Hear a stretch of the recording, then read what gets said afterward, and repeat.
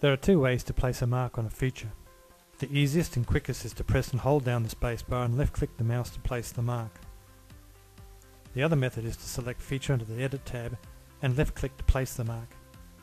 I prefer the spacebar method. I'll use it here, and here, and so on. Go to the feature editor to change the colour. I'll use the gyro tool to select the colour, green, yellow.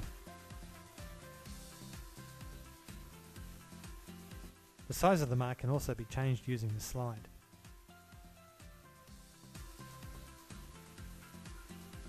Still a little too big. Better.